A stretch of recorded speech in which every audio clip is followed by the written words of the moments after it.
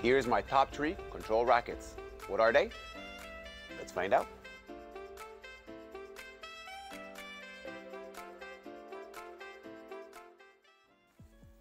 What is going on, guys? First off, let me just say that to me, a control racket is usually an 18-20 string pattern with a thinner beam, like we're talking around 20 millimeter to 22, a smaller head size, around 95, 97, 98 square inches, and a low flex. But for this video, I chose 16 by 19 string pattern rackets. The reason for it is because I wanted to do something more accessible for everyday recreational player. Because sometimes those 18-20 string patterns are not for everybody, because you gotta pretty much generate everything for it to work for you. So first off, maybe you've guessed it, it is the Dunlop CX200. With this model here, Dunlop introduced a new technology called Flex Booster, which basically consists of a thin rubber material in the shaft that absorbs harsh vibration. It actually complements what Dunlop's been using for years, which is the Sonic Core, which also reduces shocks. So basically now you got two materials.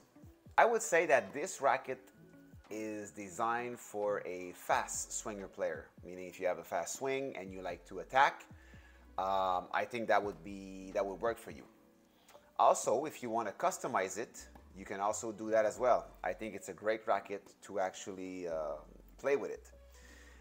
Because, you know, some people might say that for it to be like considered a control racket, it has to be heavy. But as you can see with the specs, I think it's pretty well balanced. But that's just my opinion, of course, because sometimes adding too much weight, it can be a problem for some. This racket, to me, compared to its predecessor, delivers a more harm-friendly feel, I think. So maybe this is why it's very comfortable on the arm. And for this play test, I actually strung it with the Dunlop NT Max Plus at 53 pounds, 24 kilos.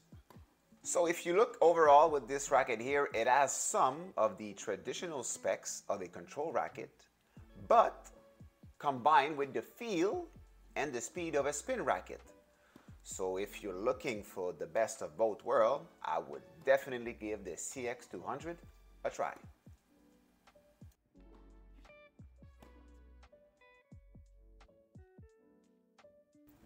So my number 2 is the Yonex V-Core Pro 97 310.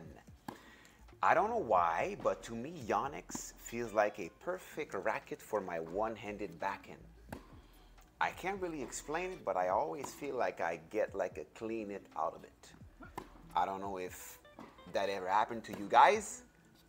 If it did, make sure to let me know down below. I'm very curious to know about that.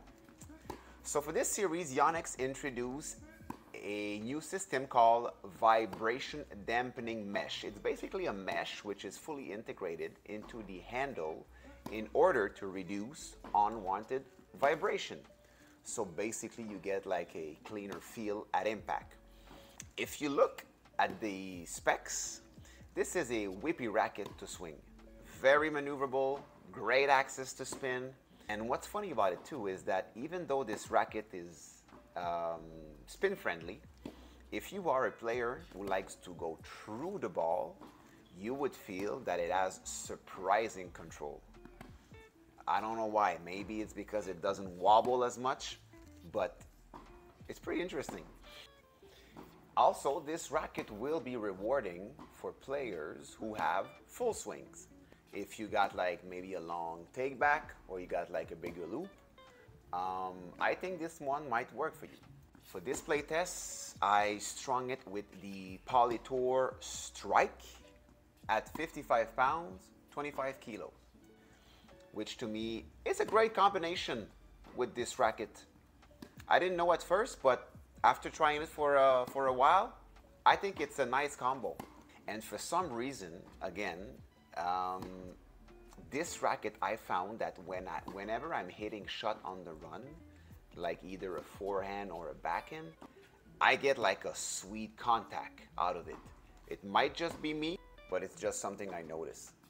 So if you're looking for a speedy and precise player's racket, you should definitely look at this one.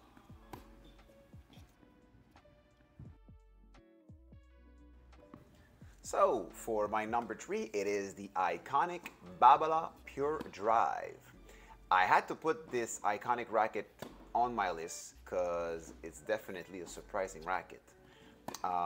With this Pure Drive, I have had some players saying that they had arm issue with this racket, mostly because of the high stiffness. But if you do a few tweaks here and there, it could actually work in your favor. So that's one of the reasons why I had to put it on my list, because the control is amazing. First off, Babolat introduced a new system called HTR, which basically stands for higher torsional rigidity. So you get more energy transfer to the ball. Also, to not feel all of the stiffness, because if you look at the specs, and to have more of a vibration dampening effect, Babolat has introduced in the shaft a very thin and extremely flexible rubber called SWX Pure Feel, which makes it even more comfortable. This racket is very easy to swing with, great access to spin, and very comfortable for hard or incoming shot coming at you. A high stiffness racket can do that, and this racket is no exception to that. If you want to counterbalance the high stiffness of a racket, you can use a soft poly and strung it higher if your arm can take it. For that playtest, I went with the RPM Blast, strung at 55 pounds, 25 kilos. These are usually my guidelines, which I found is an all-around good string for this racket. I know that the RPM Blast is rated quite high in stiffness, but for that playtest, in this racket, quite comfortable. So if you're looking for a light and explosive player's racket, give it a try, guys.